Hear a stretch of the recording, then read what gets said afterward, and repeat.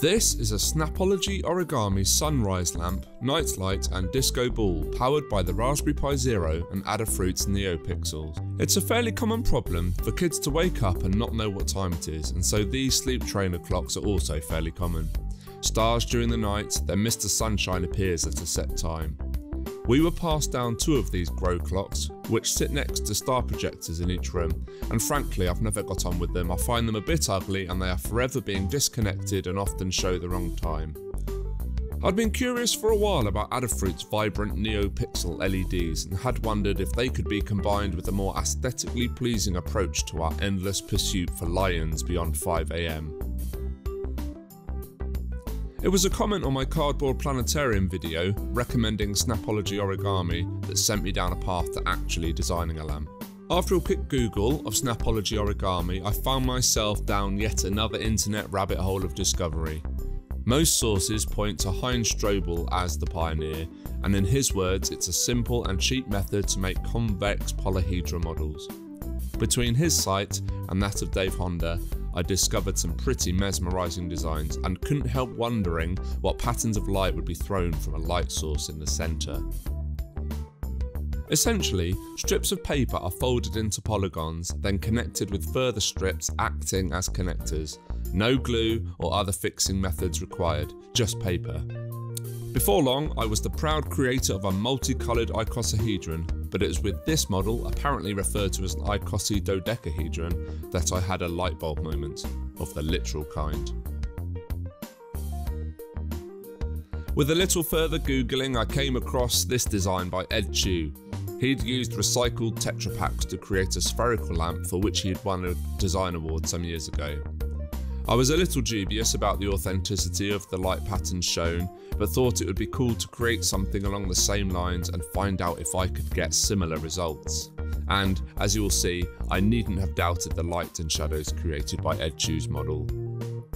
I had read about and seen some interesting applications of Adafruit's NeoPixels and understood them to be plenty bright enough.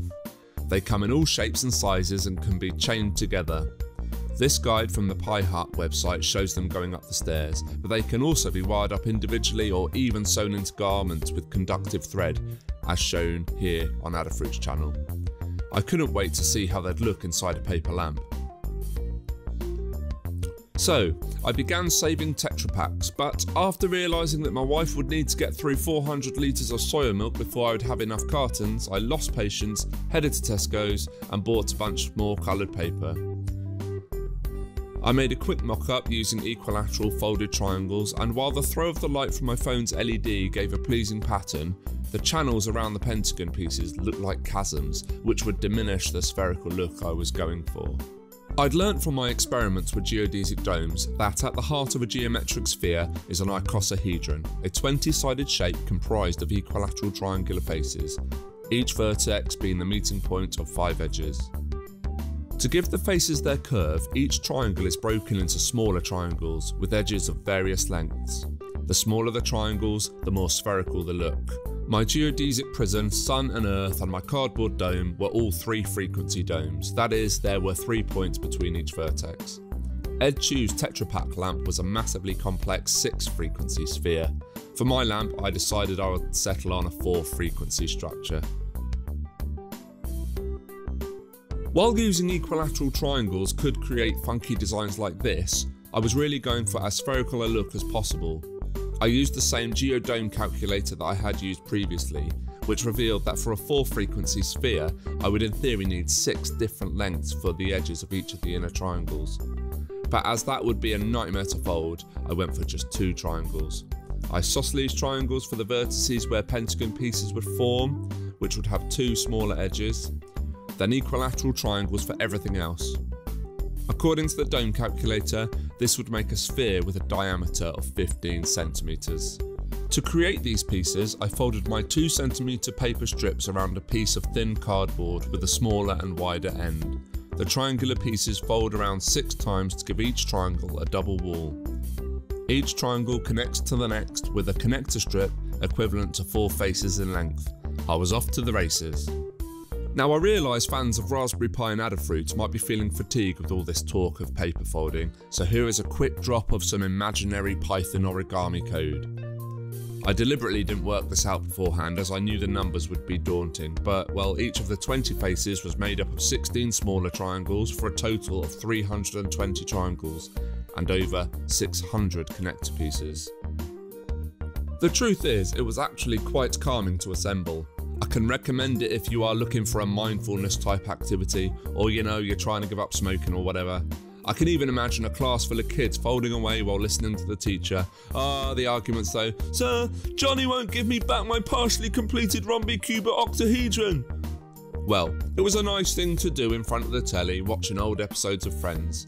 A bit like knitting, I imagine. I wonder if my mother-in-law totaled each stitch in Ollie's crocodile onesie, or, ready for this, Blue Bunny's jumper. It really started to take shape, and halfway through I was starting to get a sense of what it may look like with the NeoPixels shining through. Or what it'd be like if Oscar Cat were to take up fencing. With the sphere well on the way to completion, it was time to unbox my exciting package from the Pi Hut, which you will see is empty because, like a normal person, I opened it as soon as it arrived.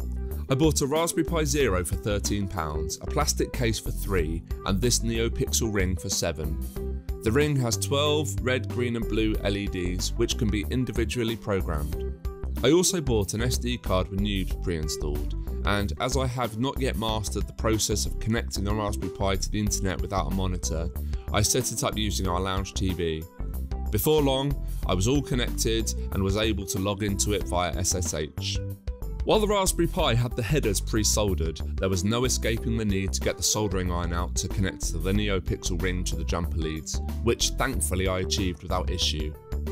I followed tutorials on the Pi Hut and Adafruit's websites to get the Pi up and running with CircuitPython, a version of Python designed for microcontrollers. Amazingly, this went without a hitch. Once completed, it was relatively easy to get my Hello World on, or should I say, get my Hello Green on. With 12 LEDs and 16 million colour combinations, the possibilities were endless, and before long I had coded a few sequences and had managed to sit the NeoPixel ring in the base of the lamp. In a Python file, you just need to import board and NeoPixels, define a variable telling the Pi which pin you've connected to, the number of pixels you have and the brightness level.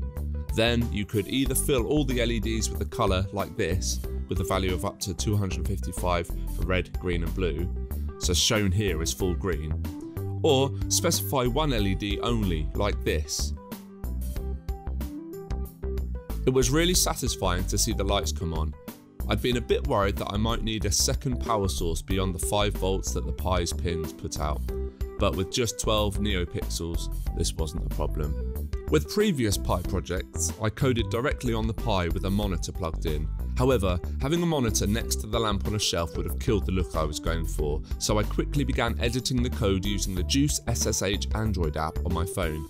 But as you can imagine, this soon proved a bit piddly and problematic. As part of the setup process, I had run several wget commands, and so I thought, wait a minute, perhaps I could just edit and host the Python files on my own website and wget them over to the Pi. So that's what I ended up doing, using the Code Tasty web IDE on my Chromebook. My first program is probably not suitable for a morning wake-up light. Well, unless waking up with vertigo is the goal.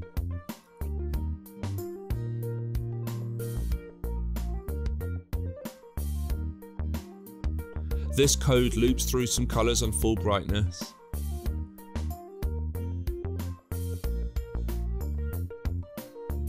The only way to get the distinct triangle pattern was with a single LED light, so this one fades one LED in at a time with various colours.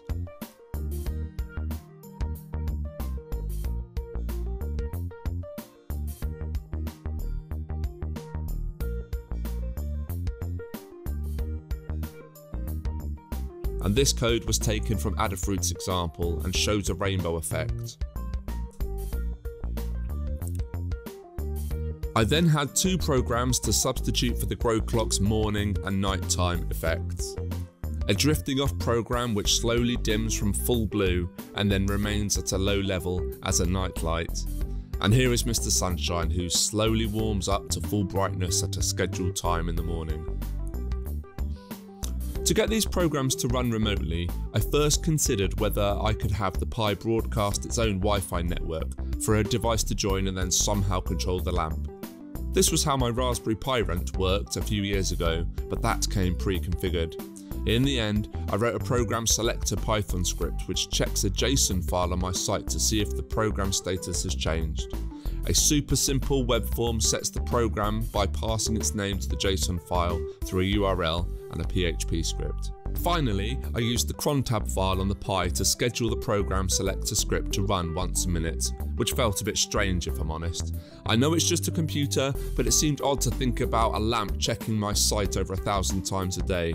Would my web server get irritated? Do you want the light on? Do you want the light on? Do you want the light on? Do you want the light on? Would my web server do whatever the web server equivalent of shouting shut up is?